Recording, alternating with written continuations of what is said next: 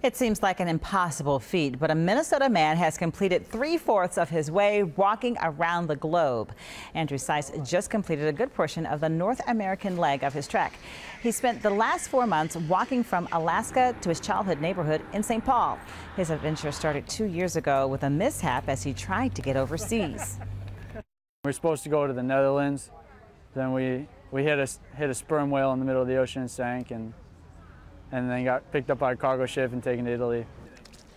From Italy, he walked through Eastern Europe to China, through Asia, and eventually got to Alaska. He mostly camped and said he rarely ever got a hotel room. He would play the violin to make money.